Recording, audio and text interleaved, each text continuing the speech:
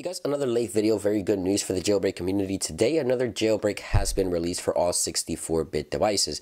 Now, this jailbreak will not install Cydia, but it will give you SSH access and prevent the auto update from iOS, which is very, very important. Now, it's going to work from iOS 11.0 up to 11.1.2. And very important, make sure you use the website here directly from the developer Morpheus, which is, of course, his link will be in the description down below for you to go ahead and follow him on Twitter if you wish to do so. No more information about the jailbreak as it progresses. Now, injection tweaks in Cydia will be added in the future, just not right now. The developer wants to make sure everything's working properly. The IPA you can find directly on the website here, as you can see right there.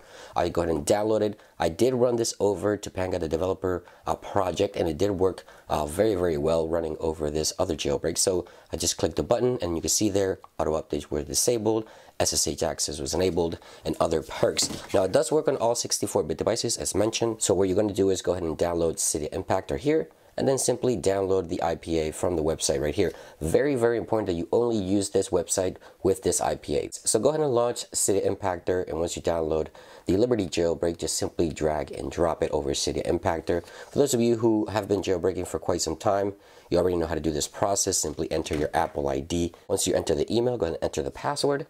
And once you enter the password, just simply click enter, and it will sign the application directly to your device, so you can go ahead and run the jailbreak. I already tested it, of course, so it is available here on my iPhone. Now, if you have two-factor authentication, disable it before you sign the application. Once you sign the application, then re-enable two-factor authentication on your device in case you do have it enabled. It's very important to have that enabled. So here it is, Liberty iOS.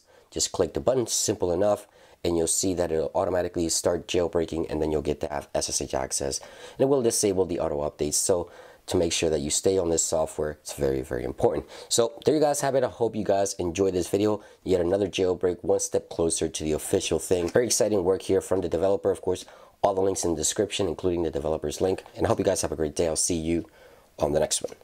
Peace.